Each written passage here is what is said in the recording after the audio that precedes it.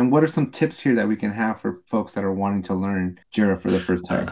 What I did when I was first learning Jira is I read everything I could get my hands on. And thankfully, the world has changed a lot since then. What's 9 years ago at this point? We have a lot of, incidentally, Atlassian creators out there who write and produce and a lot of content. If you want the latest news, there's obviously AppFire and our Monday Coffee Show. There's whole classes put on. Rachel Wright has a series. Alex, I know you have a series. And then there's just general topics. How do I import CVS, for example? I have a whole article on that. So the world is a lot different. Back when I started, you pretty much Atlassian was the main source of truth, and we had a couple of side people. Now, if you want to learn Jira, as long as you're willing to learn and put in the effort to learn, there is no shortage of material for you to learn from.